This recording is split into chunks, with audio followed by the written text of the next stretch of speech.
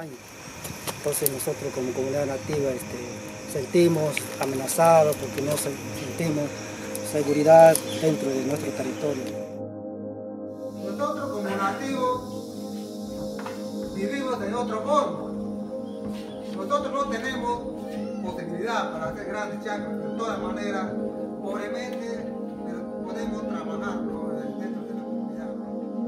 Para eso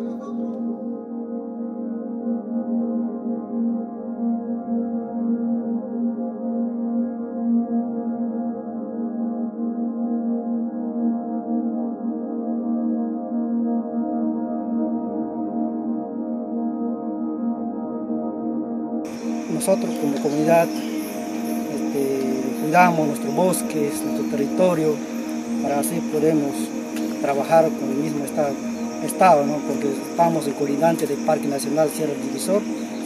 La comunidad nativa no se aposó es el puerta del Parque Nacional, y al mismo tiempo zona de amortiguamiento. Entonces nosotros como comunidad no queremos este tipo de chacra, este tipo de ilícito y de sembrío de hoja de coca. 2015 o 14 no había esa clase de desmontes, como se puede decir. Cuando entran a nuestro territorio, hacen desbosques, quemas, amenaza de muerte, porque nosotros como comunidad protegemos a nuestros bosques y también nuestro territorio.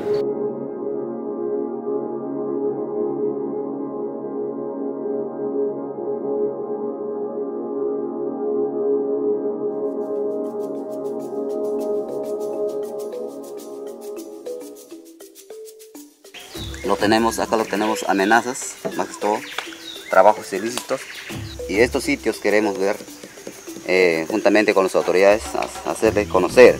De acá, de este sitio de acá, y vamos yendo hacia el Sábalo, aquí, ahí es el sitio que debemos de irnos.